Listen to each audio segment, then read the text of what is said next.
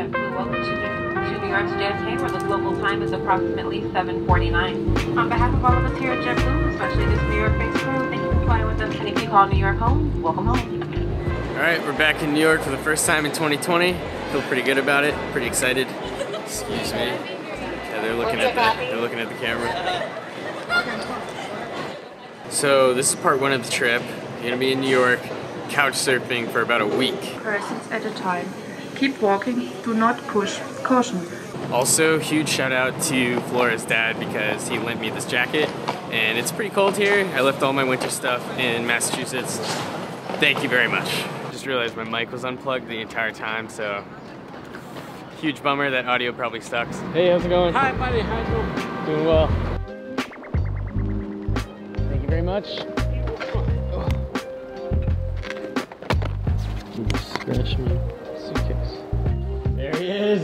What's up, man?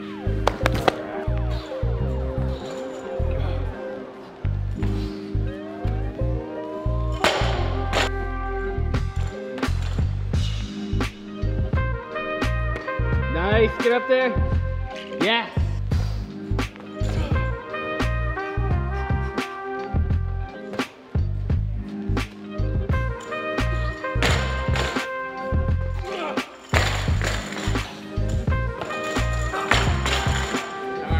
Maybe not today. Okay, we've got some crazy colors with the lights going on right now, but we are at the assemblage at Chaun Street in Fidei, New York. Thank you. Got Biohack the World coming up. Haven't been to this in 2 months now. We're gonna sit down with David after the show. Before the show though, I'm gonna get a quick massage. I've never been in this massage chair, but it looks awesome. That thing is wild. Wow. I mean, it even stretches you out. I've never been in a massage chair like that. That is crazy. It's pretty fun though. I'm totally down to do that again. I think I knocked out pretty hard. All right, back to work. Well, look who it is. I am late, but I made it. You did, yeah. Up top. I'm gonna disappear for a second. You do Okay, you. goodbye. Awesome. Health and wellness is different from academia. It's an industry that is growing at exponential rates. As people start realizing that our health is more than just our pathologies. Precancerous cells are in all of us all the time, but our body knows how to recognize them and how to get rid of them. Ladies and gentlemen, help me welcome to the stage Dr. Gerry Curatola. And she had 3 dentists look at it, and all the dentists said it's fine. And I said, did they do a 3D cone beam? So she comes to New York, she gets the cone beam, but she has a giant infection around this lower molar, which is directly connected to her left lung.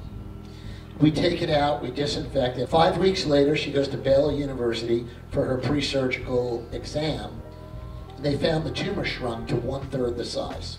But our bodies have this amazing divine ability to self-regulate and heal. And that's it. All right, thank you so much. Dr. Gerry Curatola, ladies and gentlemen. All right, so one of the things I was really looking forward to coming back to New York was hanging out with David.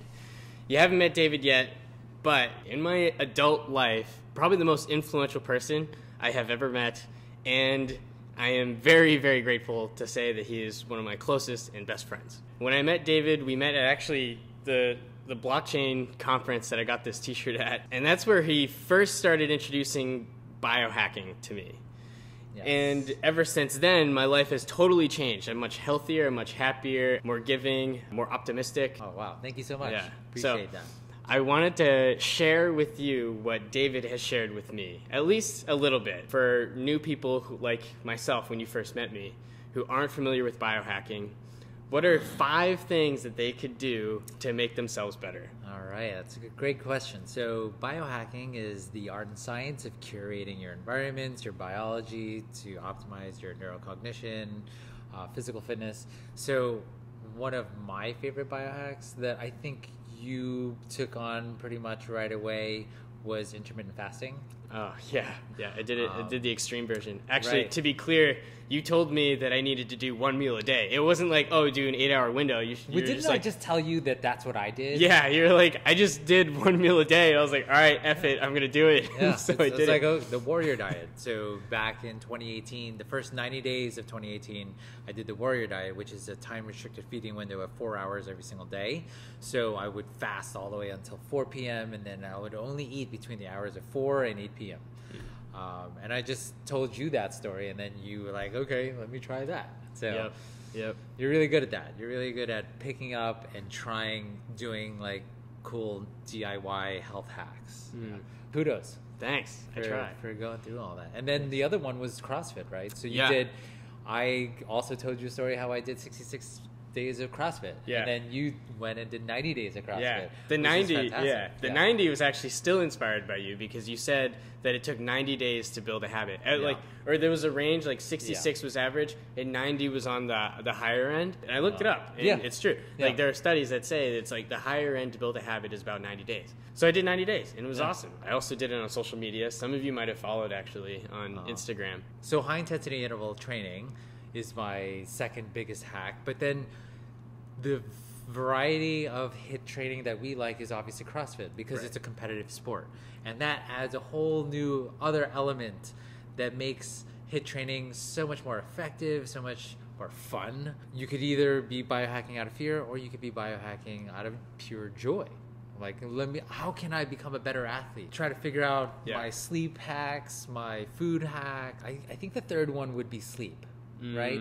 Because we got the Whoop band, and the Whoop band was supposed to track our cardiovascular strain, but also, more importantly, our recovery score. Right? To track our sleep. How much deep sleep are we getting? How much REM sleep are we getting? Right? Heart rate variability. Yeah, definitely. I would say so. And that was probably the most important one for me because I had the total opposite perspective. Anyone who knew me in college, I went to bed at 5 p.m., got up at 6:30 p.m., stayed up till 5 a.m., went to sleep at 5 a.m. to 8 a.m., and that was all the sleep that I got. All the other hours of the day I was working. I was definitely in the mindset that sleep was something I needed to sacrifice in order to succeed. And then this taught me that that was totally not the case. Also, the Whoop band was a gift from David. So it was a Christmas gift. Yeah, it was. Yeah, which is a pretty fantastic gift, and I've been wearing it ever since. I think nutrition definitely is up there. Getting sugar and refined carbohydrates out of our diet, eating whole foods, eating high quality animal protein.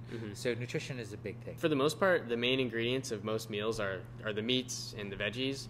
And just sourcing them properly. Yeah. Right? And like the oils. Oh, yeah. The oils. So probably the easiest switch that will instantly make people healthier is swapping out, if you have vegetable oil, if you have canola oil, getting rid of that and using either single source olive oil or avocado oil. Extra virgin olive oil, single source. That's my favorite. Yeah. Should be everyone's go-to. This is another really, really easy thing to do. It's effortless, and it's taking the ancestral supplements, grass-fed, grass-finished beef liver or organs. Right. Because the organ meats, as you explained to me, was that they are the most nutrient dense. So nutrient dense. Much more so than the lean muscle tissue that you're eating. The American diet just does not understand the value of organ meats. Some do, so it's called offal, right? OFFAL, and you can look that up. You can look for some of the best offal restaurants in your town. There are a few in New York City that we can go to. The final pillar would be mindset. You need to be a little crazy, and you have to be super disciplined about your habits, and all your behavior needs to be congruent to your goal. That sounded pretty daunting, but I'm going to also share 2 tidbits that I like to use to practice discipline. One thing is, even though you have the long goal in mind, setting short goals and making it so it's like, I'm not setting a plan now for the rest of my life, I'm going to be doing this every single day.